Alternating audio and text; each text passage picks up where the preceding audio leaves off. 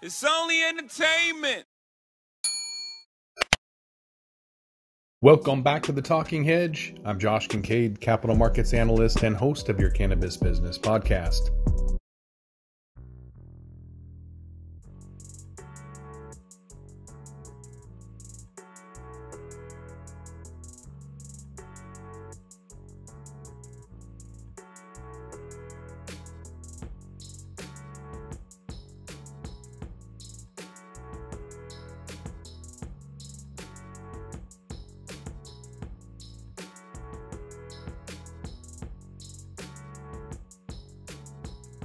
Cannabis sales are softening, operators are going under, layoffs are ramping up, and retailers are closing their doors, financing is drying up, and the list goes on. In this report of Headset, we're going to describe the declining growth in recent cannabis sales, all the trends and information you need to know, all of that coming up. Only 14% of all products in the US that were launched since January 2020 are still on the market. So we take a look at US flower products. The median lifespan is only 100 days, while the lifespan of beverages is about 315.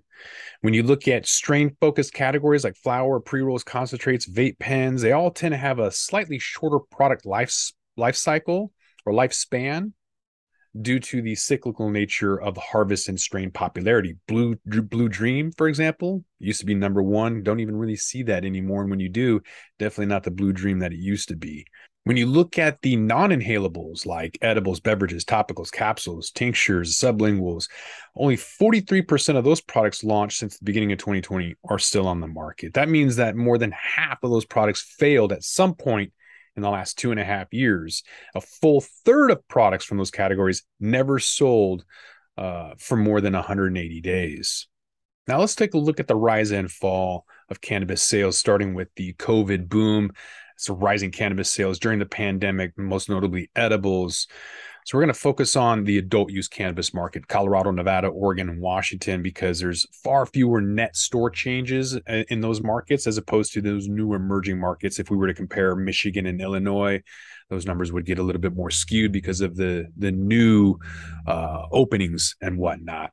Those legacy markets or the more mature markets, I would even call them the distressed markets on the West Coast, they're a better example of the sales patterns. So we can take a look at those. And on this graph, we see monthly sales of Colorado and Nevada, Oregon, and Washington before and during the first year and a half of the COVID episode.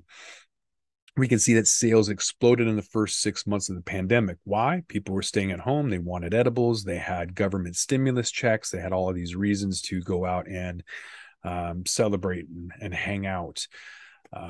Colorado, for example, their total adult cannabis sales grew by a massive 63% between February and July of that year. In comparison, the 2019 sales only grew by 43%. So it's an additional 50% growth. Sales remain elevated compared to previous years throughout the rest of 2020 and continue to grow throughout the first half of 2021.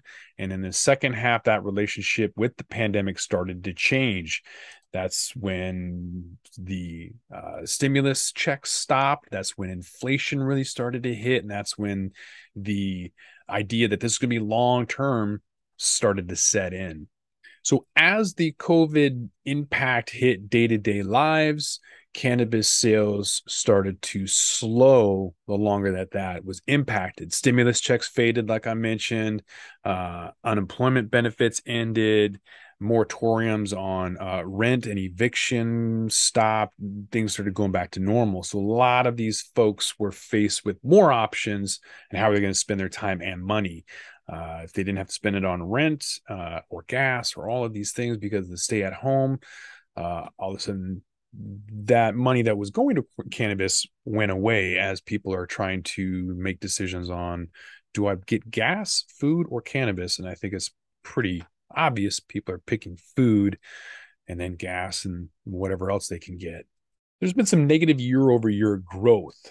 So on this graph, we can see that for these older markets, there was a surge in positive growth in the second quarter of 2020, a continuous 20 to 40% year-over-year growth until around early 2021.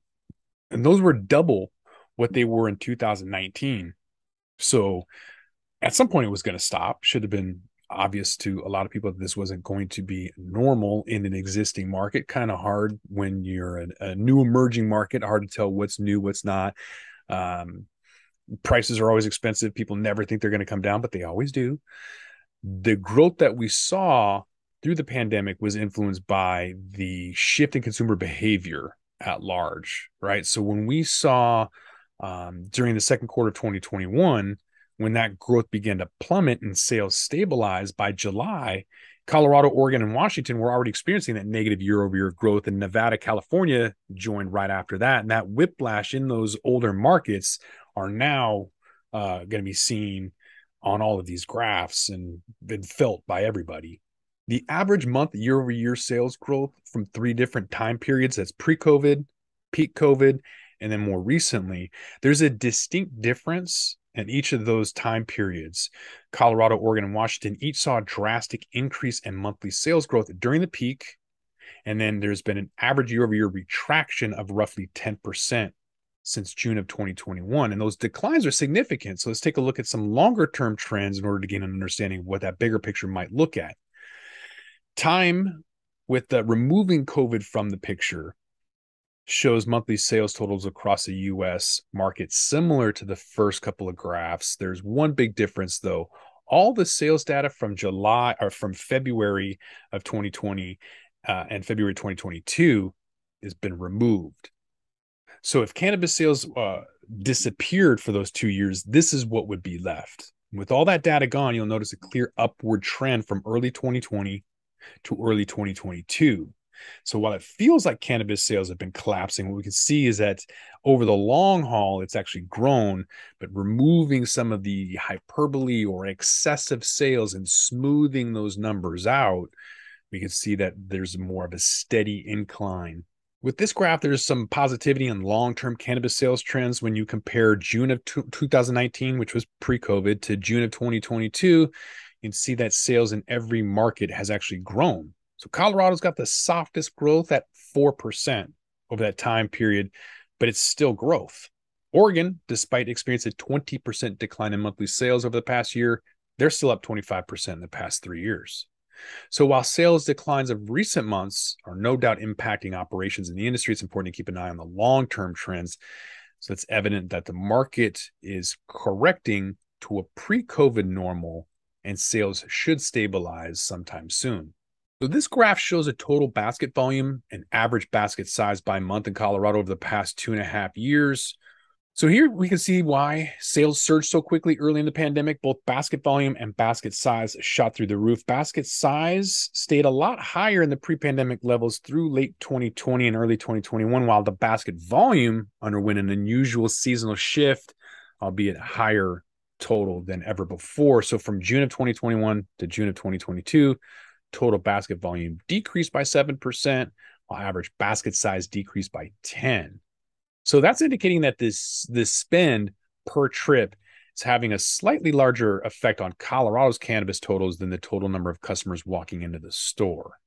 Looking at cannabis flower price as a key indicator to give us kind of some sales and pricing trends, the largest category in any state, using that as kind of a lead indicator of the status on the market. You can see that the total volume of flower sold in Colorado grew and peaked quickly in July of 2020. And since the fourth quarter of 2020, total flower volume has been steady. So the average price per gram of flower products has been less steady. So that's due to a demand increase. The average price of flower increase is right around $5. And then since the summer of 2021, the price of flower in Colorado has been dropping, decreasing by nearly a full third from $5 in July of 2021 to $3.38 in June of 2022, probably caused by increasing competition, excess supply, consumer demand, inflation. People are definitely choosing to, they're not choosing, they're being forced to make decisions on what they're able to buy and afford. So Sales have been declining in recent months, but taking a look at longer term trends, we can find that markets have been growing, adding optimistic to the outlook, but not the growth patterns. Growth patterns aren't as strong as they were, but it is still a steady trend. So with that in mind, I don't think prices are going to drop, continue to drop too much, but they will, because when faced with the other choices or decisions of having to buy food, they're going to have to keep coming down. Cannabis is one of those things where prices are coming down when everything else is going up. So at some point, maybe we'll see inflationary pressure drive prices back up. And then that again is going to start messing around with the demand until we find some equilibrium. In order to find what that's going to be like, you're just going to have to come back to the Talking Head and find out. With that, we're going to roll this one up. I'm Josh Kincaid. This is the Talking Hedge. Don't forget to like, share, and subscribe, or don't, and I'm out. Don't forget to smash that like button on your way out and check out these other videos that we've got.